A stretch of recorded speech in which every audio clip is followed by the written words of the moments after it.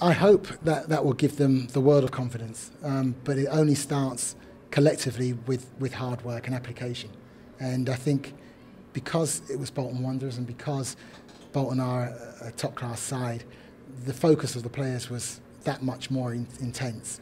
You know, and I asked them beforehand, I said, if anyone falls asleep, you know, the quality of players that Bolton have, their drop balls behind you, their slide people across the front of you. So you have to be focused all the time and track your runners and communicate. And for the majority of the game, I think we managed that quite well.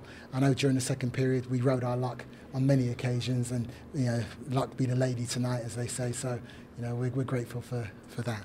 I think we had some nice interplay on the right-hand side, a couple of nice one-touches between Keith and Pascal and Frankie coming out of defence and then moving it up the wing, and Pascal hit a great early cross across, and you know, it's a great one by Mike to the near post, leaving Matt clear free at the far post. I was urging him from the sideline to have a touch because he had that much time, but Matt's the type of confident player, he strike things first time all day long, and we're grateful, and he's a good finisher. I've had a couple seasons where I've scored a couple goals, but this definitely is the one that's the most memorable. You know, it's against one of the top APL teams in the world. You know, and England's a top league, and to come out and to score against them, you know, alone is good.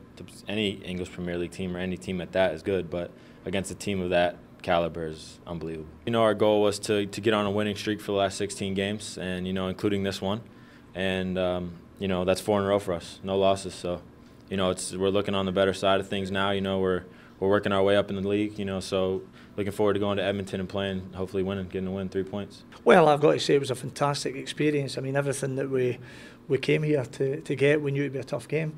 We knew that it'd be demanding physically, and yeah, thoroughly enjoyed the exercise. Could have scored 6, 7 goals, no doubt about that. But and ultimately Tampa scored a very good goal, so credit to them. I thought they worked their socks off, and I felt the game was played in the right spirit, the right atmosphere.